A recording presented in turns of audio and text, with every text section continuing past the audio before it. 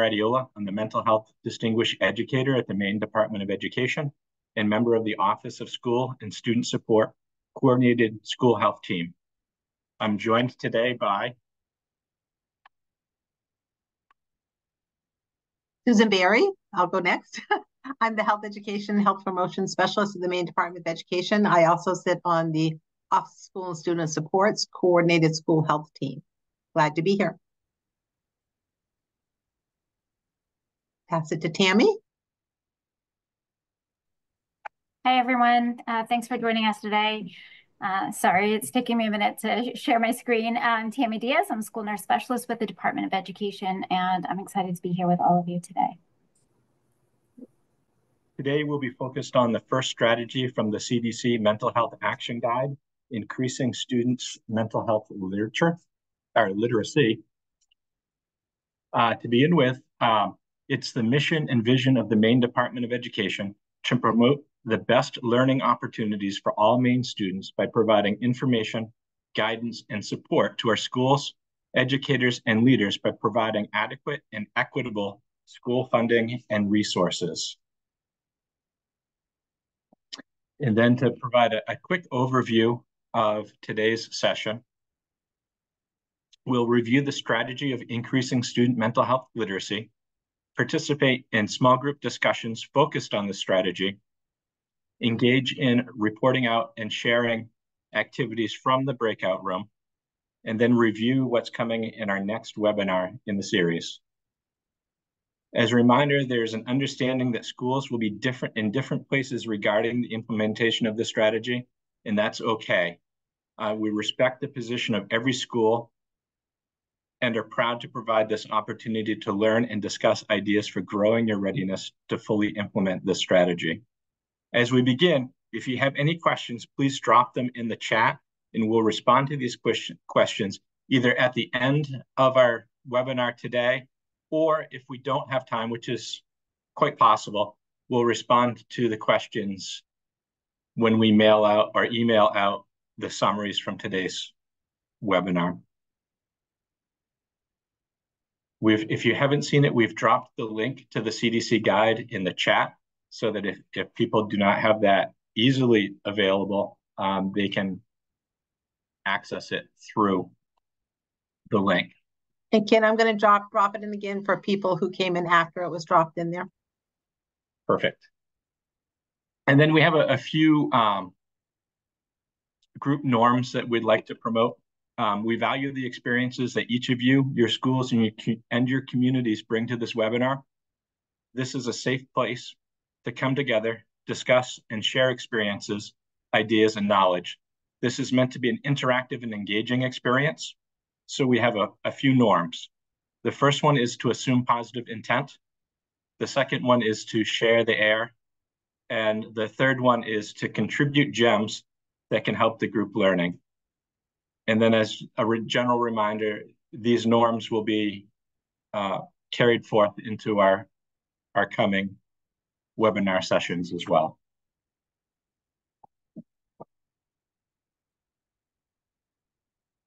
So what is mental health literacy? Mental health literacy includes learning and understanding what mental health is while also building help-seeking skills. Increasing student mental health literacy promotes mental health and well-being by helping students increase knowledge about mental health, reducing stigma around mental illness, teaching how to develop and maintain positive mental health, learn how to engage in help-seeking behavior, and to identify specific mental health disorders and treatment.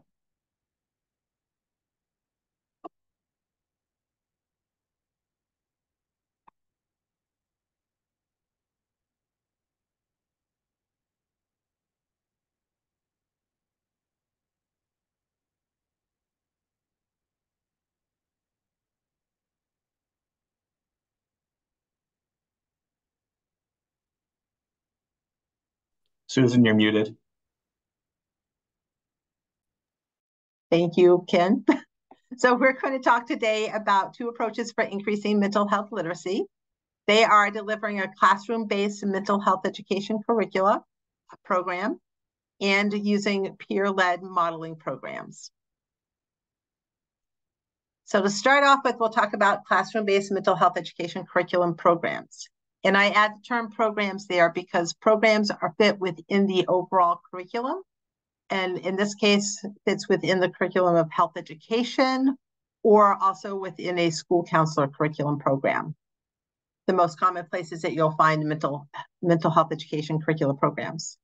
The classroom-based programs are part of a comprehensive and quality health education curriculum and teach students about many elements and build skills, including what positive mental health is, what emotional distress and youth stress may look like, offers opportunities to talk about mental illness and the causes, why people don't always ask for help, the stigma, how to reduce it, and addresses the importance of talking to a trusted adult when feeling stressed or concerned for a friend, family member, themselves, or other person who may be struggling with mental health and how to do that, how to actually practice the skill of getting support and help.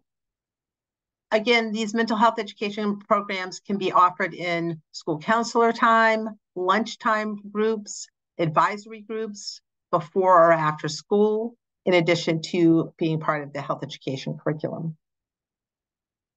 To summarize the evidence of the impact of students on students when they actually participate in a mental health education program, what we notice is the knowledge, attitudes, stigma, and help-seeking behaviors.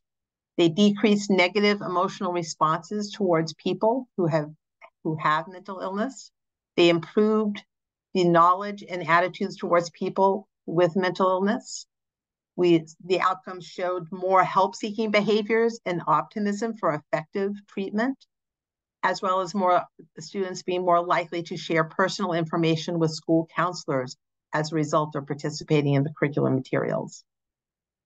The action guide has examples of some programs, and there are many more besides the 3 that are highlighted there, but we also wanted to highlight the NAMI, the National Association for Mental Illness program called Ending the Silence, Erica's Lighthouse, which focuses on depression and anxiety, but also addresses suicide prevention. So clearly a mental health program.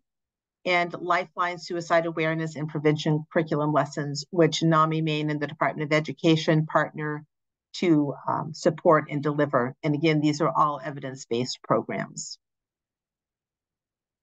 Ken? The second part of this strategy is implementing peer-led modeling programs. Peer-led modeling programs teach adolescent peer leaders to model positive attitude, skills, and behavior to promote change. Teach peer leaders how to promote development of healthy coping strategies. And through interactive presentations, peer leaders emphasize the importance of identifying resources. And then peer leaders may also share the names of adults who they've engaged with when experiencing distress. The benefits of peer-led modeling programs include increased coping attitudes, increased acceptability of help-seeking behavior, increased positive perception of adult support. And an example of this would be the Sources of Strength, SOS program, which is a best practice youth mental health promotion and suicide prevention program. When we examine our strategies to support student mental health and well-being, we also look at the focus on equity. When we focus on equity, we consider ways to expand the availability of mental health services through partnerships with local, state, and regional organizations, as well as community-based groups. We consider parent, caregiver, and community perceptions of mental health and how these might affect students' ability and decisions to seek mental health support. So providing some general principles and specific suggestions for centering equity and increasing students' mental health literacy would include using data to understand students. The data source that we promote here in the state is a Maine Integrated Youth Health Survey, which is part of the YRBS at the national level. We adapt programs and practices in order to address the different backgrounds of our students, making sure we're recognizing and including all students. Administration needs to create consistent guidelines, practices, and policies to support mental health training for all school personnel. And I do mean all school personnel, everyone that interacts and works in the schools. What I've learned is that we cannot expect folks to know what they don't know. So we cannot expect people to be appropriately addressing mental health issues and increasing mental health literacy if they don't know what that means and what that is. So this training is very important. Examples of trainings might include the mental health first aid or youth mental health first aid, both available through NAMI Maine, the ASSIST program, and suicide prevention and awareness gatekeeper training. And we have multiple sources of that in our state available. Ken?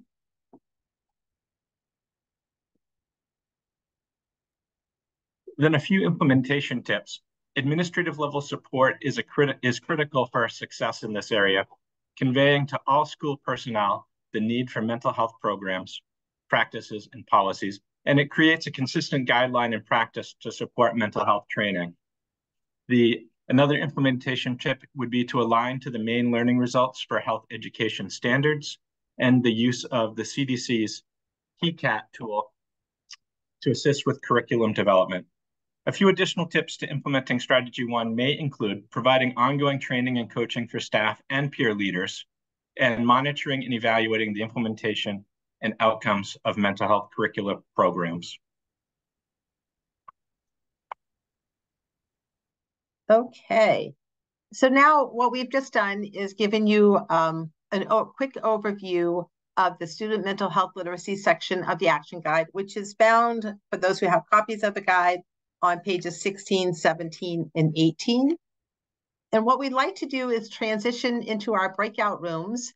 And we have 10 breakout rooms set up with approximately 7 people per breakout room in order to have a conversation following these prompts that I'll go through in just a moment. But what we want you to do is have an open discussion, give everybody a chance to share and talk about what are you already doing, because we know there is great stuff going on in the state of Maine. And by listening to what folks are doing, hopefully you'll pick up some new tips and ideas. So the prompts are, what is your school district offering for classroom-based mental health education curriculum programs?